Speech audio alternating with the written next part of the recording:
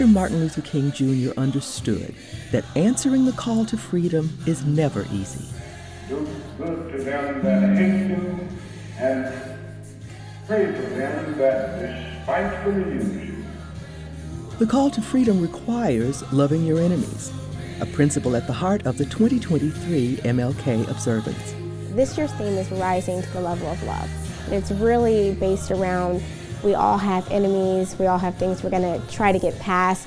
How do we deal with that? And even in our lowest points, rising to a level of love and showing the best version of ourselves. This year's essay contest winners shared their thoughts about the theme. Love ever and hurt never is one of my most favorite quotes. All the great people, including Martin Luther King Jr., whom we admire today, believed in this quote.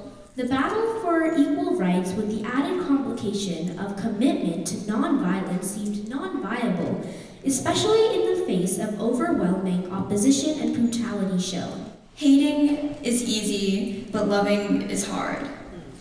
And I'm glad I took the hard route. It has led me to a place I would have never seen if I hadn't. Thank you. The evening also featured more powerful choreography from the Dallas Black Dance Theater.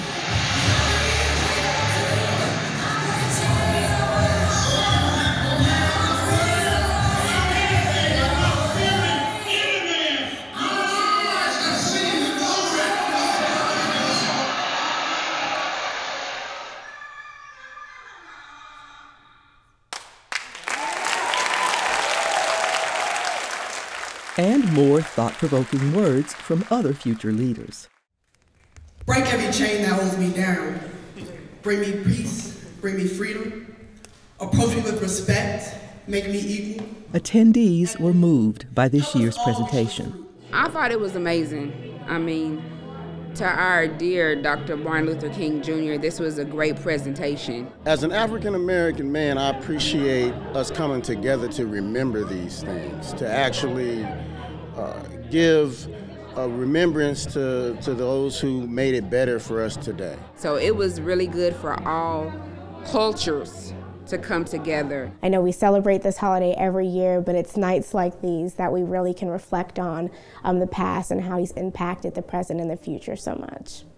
The city of Irving recently opened King Square Park in the Bear Creek community to honor Dr. Martin Luther King Jr.'s legacy. Tune in to City Source to watch the story or check it out on YouTube.